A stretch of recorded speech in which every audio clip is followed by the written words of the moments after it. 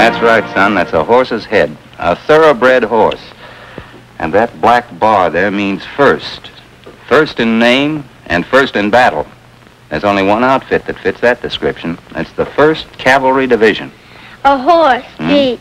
Did you fellas ride on horseback and charge the enemy? Well, that was the idea up to the last war. One of our regiments fought on horseback in the Civil War. The cavalry were the tanks and reconnaissance of those days. The end of the Civil War didn't end the fighting for the cavalry. They had a job to do out west, fighting Indians. They got down from their horses pretty often to do the actual shooting, like General Custer and his 7th Regiment at the Battle of the Little Bighorn.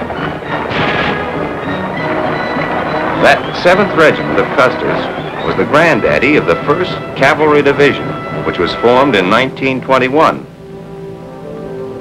They kept operating with horses until they went to the South Pacific in 1943 as Doughfoots.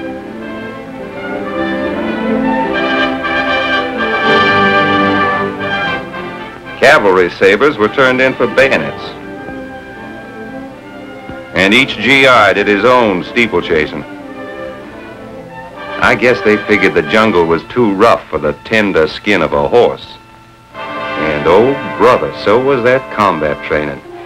We got to know what the nickname Tenderfoot really meant. Tender feet and wet feet, too, when we practiced amphibious landings. In February 1944, we went gunning for the Japs on Los Negros Island in the Admiralties.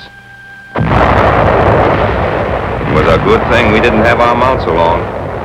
The racket those Navy guns made would have scared them to death, like it almost did us. We loaded the landing craft the same way we did on maneuvers, but it wasn't a rehearsal this time. It was a public performance. Our throats were drier than they'd been even after a hard ride on a dusty trail. Got ashore okay, looked easy. But our troubles was just beginning. The Japs had Imperial Marines to protect their airstrip. They was crack troops, big fellas, not like the little mavericks we'd expected. Half of them was loco drunk. They'd charge us singing deep in the heart of Texas, honest to God. Didn't fool us none. Ain't heard a Jap with a Texas drawl yet. It was a real wildcat scramble. But tough as they were, we fought them at point-blank range, sometimes man to man.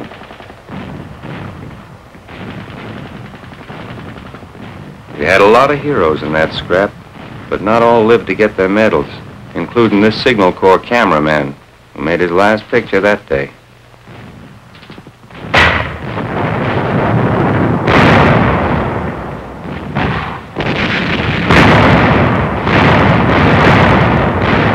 Just the same, we beat the Japs hollow. Killed off a big herd of them. Took away their airstrip and their islands.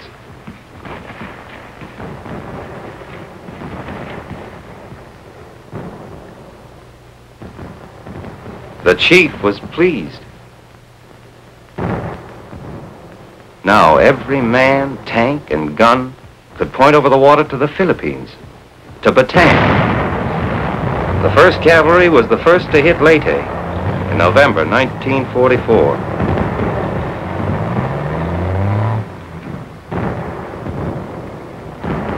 We rode some strange beasts into the landing.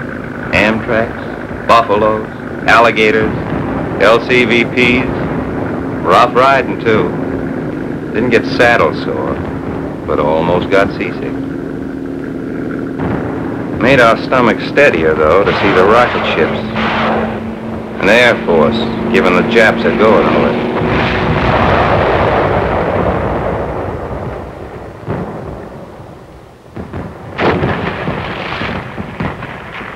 They called the place we came ashore White Beach.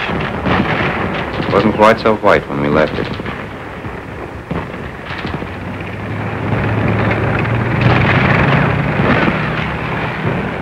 We were pinned down.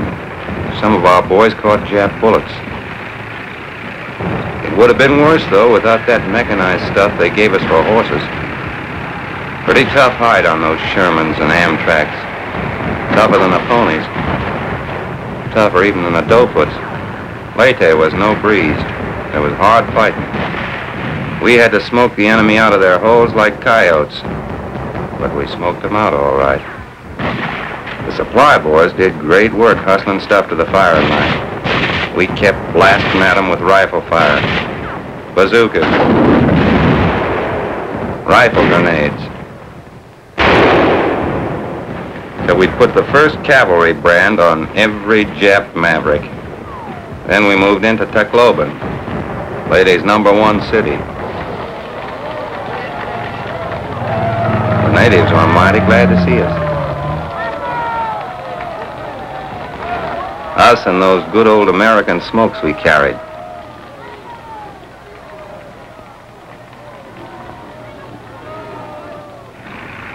There wasn't time for a long break, though. In January, we were on Luzon, driving hell-bent for the capital, Manila. Driving 114 miles in 60 hours, stopping only to smash resistance.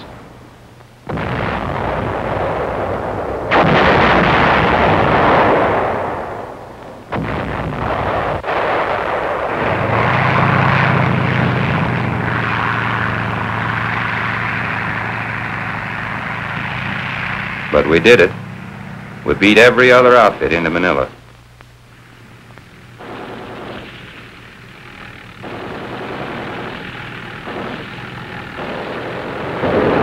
Not just for the glory, but to avenge one of our own troopers. An officer who had commanded the brigade of the 1st Cavalry back in 1939 before he went to the Philippines in Corregidor. A man whose name was Jonathan N. Wainwright.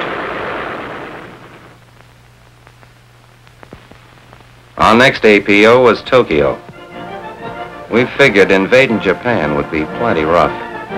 But a little something called the atomic bomb made it possible to enter Tokyo riding in a parade instead of fighting our way in.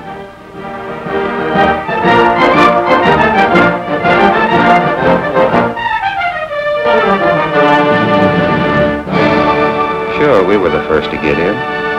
Didn't figure any other outfit would make it before us, did you?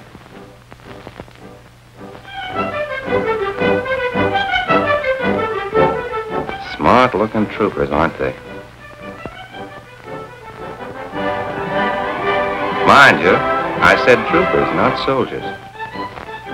We did this job without horses, all right, but we're still troopers. Troopers of the 1st Cavalry Division.